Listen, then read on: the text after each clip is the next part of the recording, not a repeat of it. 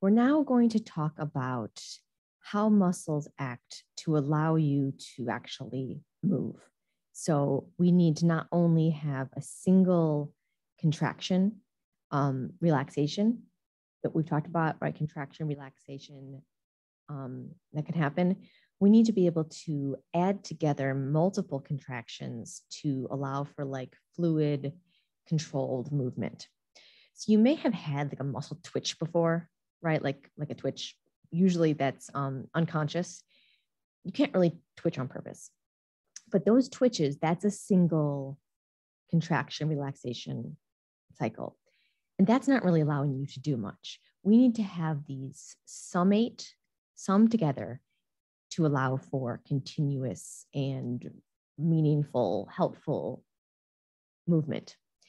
So before we go into summation, we need to look at how we are can graph muscle tension. So we're actually first going to draw a twitch. And we're going to draw it on a myogram, which is over time, the changes in muscle tension, right? And muscle tension is what we produce from those contractions that we've talked about. So in our bodies, it takes about 50, actually, no, let's not do that. Okay, so a single twitch. We are going to have some like baseline amount of tension here. And let's say here is time 0. Doesn't matter what we call that. This could be -1. This could be time 1. But this is where a stimulus occurs.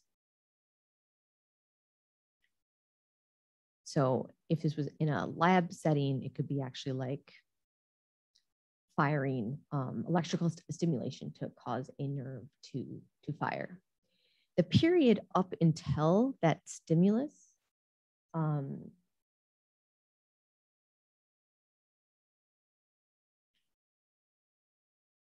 on a sec. Yeah, I almost said that wrong. So ignore that yet. Here's the stimulus, time point 0.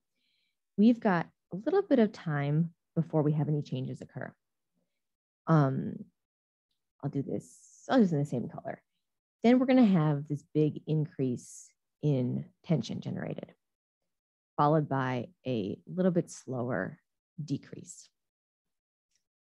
What I almost said wrong, the time in between that stimulus and the actual generation of tension is called the latent period, right? Something is latent, meaning it's not happening yet. After that, we've got a contraction period. Not too surprising. And a relaxation period. That's fine. A little bit longer for relaxation to occur. This is all happening. So like the tension coming back down to baseline, which is here, 100 milliseconds. Pretty fast. Okay, so here's the twitch. Great, so practice what a twitch is, single contraction, relaxation, and then a myogram. Myo means muscle, and this is a graph, visualization of muscle tension over time. So how do we increase the force of muscle contraction if we want to have more than twitches? We could either increase the frequency of action potentials, so increase the stimuli, the number of stimuli, or we could increase the number of muscle fibers that are responding, that are contracting in the first place. So we're going to talk in this video about summation, which is adding together of twitches due to multiple stimuli. Increased number of muscle fibers, we'll talk in the next video, which is about motor units. So let's go back to a clean slate, a clean graph here. And this time we are going to look at what happens if we have multiple stimuli. So remember that time scale of that last graph was 100 milliseconds total. I'm going to choose a color here. Gotta choose a color. We're going to do action potentials. So that's stimuli in blue. So these are going to be our action potentials. So that one we had before, you could draw that like a single firing, right? We'll obviously talk a lot more about action potentials. Think of this as these are our stimuli. What is the response of the muscle in terms of muscle tension? You know this already. One action potential is going to cause a little latent period and then boom, boom. Not perfect. So this is tension here. This would be voltage, right? I'm just going to draw them across in time next to each other.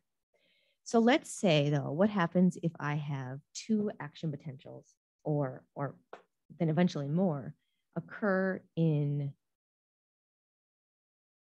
close time? Well, first of all, we're gonna have more than one twitch, right? But the other thing, if these are spaced out enough, they're actually not gonna summate, so add together. We're gonna have this thing called treppe. Each one generates a little more force than the next. That first one actually shouldn't be lower than my other one. So let's do this. That's a little better.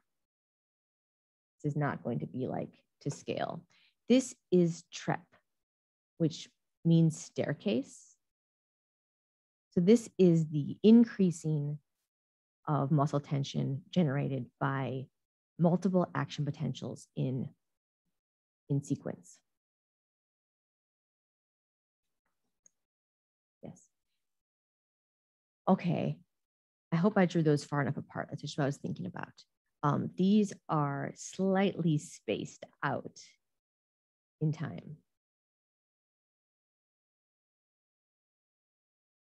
And that's because in contrast, I want to show like 3 action potentials in close, very, very close, closer than this. So in this case, it's not enough time for the muscle to decrease again, to relax, right? We have some relaxation occurring between each of these phases, not quite back down to baseline, but down there. When we have these stimuli closer in time, we're going to have something called summation. We have our first blip, but wait, instead of going down, it's going to go up further. It's going to go up further. And then eventually, if we have no more stimulus, it's going to go down. This is called summation. Okay, then one more term. Let me just go over here so I can have room over here. If we have a bunch of stimuli, like we're maxing out here. So instead of, it actually is a type of summation. So we're going to have summation occur, but we're going to have summation occur such that we just go like boom and then flat line. Eventually, we might have it decrease again. This is called tetanus, right? Tetanus, like lockjaw, that's when your muscles are tight and rigid. In this case, this is not a disease. This is the name for maximal contraction of certain muscle fibers. So this is actually what allows for fluid and deliberate movements. This is a type of summation, right? So it's summation that has occurred to the point where there is fluid muscle movement and force generation.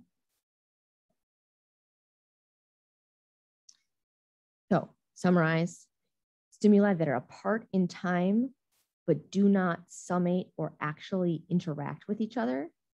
So this is no interaction, direct interaction. I'm sorry. The treppe is a subsequent stimuli that occurred just after relaxation that is a slightly higher tension generation than the previous one. So that is a type of interaction from the previous stimuli. This doesn't happen in reality that often.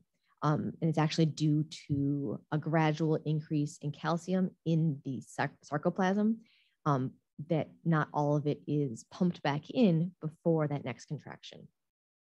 What I was saying about no interaction, that would be if you had like, these are supposed to all be the same size.